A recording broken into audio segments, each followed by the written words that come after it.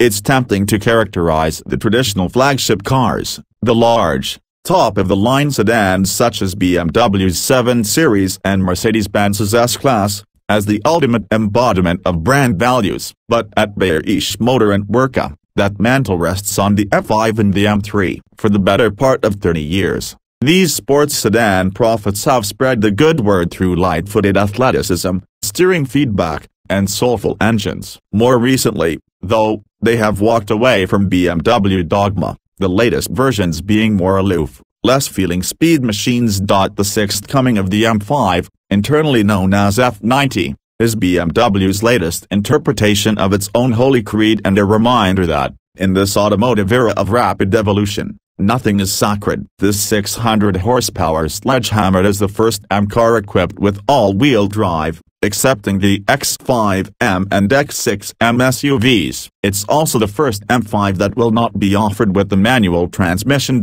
We muttered a few profanities the first time we read those details about the drivetrain. Then we actually drove the 2018 BMW M5, and hallelujahs spilled from our lips. You'll saw at the steering wheel as you balance the M5 at its cornering limits and the rear end wriggles under hard straight line braking. Trail brake it toward the apex. Balance the car on the throttle, tighten your line by lifting. This is engaged driving and fun. Those attributes were largely absent from the stoic F10-generation M5. While it's not a return to full form, the new M5 is a solid step toward redeeming that last-generation car, which placed third out of 3 in its only comparison test appearance.The electronically controlled clutch pack technically could send equal amounts of torque to the front and rear axles, but an M engineer told us the computers never issue such a command. They always favor the rear wheels, which is evident in the overtly rear-wheel drive nature of the F5's dynamics. In its 4WD sports setting with the stability control and M dynamic mode,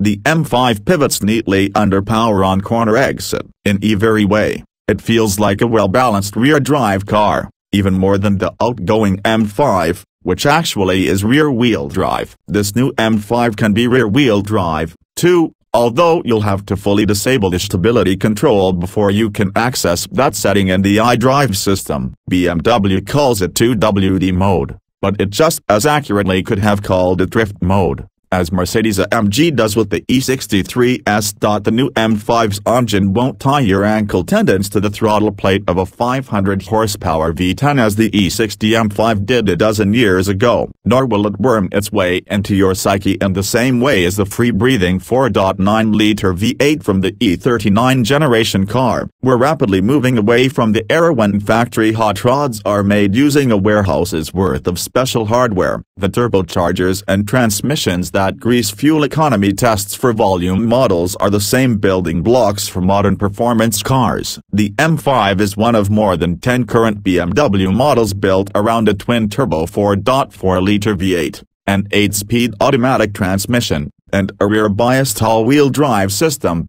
There's also the 456 horsepower M550i xDrive that BMW sells at a more than $30,000 discount to the F5. Admittedly, the M5's engine features a long list of hardware changes from the F550i's version and has an entirely different engine code, an evolution of the S63T0 that powered the outgoing car. The new M5's power plant wears new turbochargers making 24.5 pounds per square inch of boost, up from 21.8 in the old M5, and it sprays fuel into the cylinders at higher pressures. Its 600 horsepower is an increase of 40 over the outgoing car, while peak torque rises from 502 to 553 pounds-feet. That may not sound all that impressive in an era when it takes 700 horsepower to really raise eyebrows, But the M5 launches down a highway on-ramp with the authority and unrelenting thrust of a Saturn V rocket.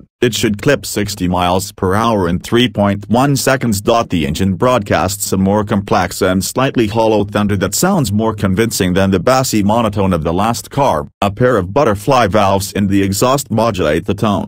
Yet when you deactivate the exhaust sport mode, the audible sensation is one of wires being yanked out of a couple of low-fidelity speakers. In 2018, the character of an M car stems not just from what's added to the donor mantle but also from what's removed. In the case of this M5, that results in a much purer sports sedan closer to M's founding beliefs. There is no planetary gear set that varies the steering ratio with vehicle speed, no active anti-roll bars, no rear-wheel steering. Those heavy-handed chassis technologies react to the road so the driver doesn't have to, and in turn they overmanage the 5 Series into an indifferent and inert car. BMW claims this new M5 is lighter than last year's model, a remarkable feat considering the triple-digit weight penalty of the all-wheel drive system. The savings come from a lighter body shell with a standard carbon fiber roof and relentless attention to detail throughout the rest of the car. Optional carbon ceramic brakes will save an additional £51 and should be considered a mandatory buy for anyone visiting the track in this 4,350-pounder. The brake pedal quickly went soft during our day lapping Portugal's old Formula 1 circuit, although our braking points on the track remain fairly consistent. The 2018 BMW M5's born-again chassis dynamics suggest that the M division is turning back toward its faith in driver engagement, but M is, after all, a subordinate organization of the bigger enterprise, and, as such, the division's complete redemption is only possible if the larger BMW brand can find the same religion and infuse it into the core products.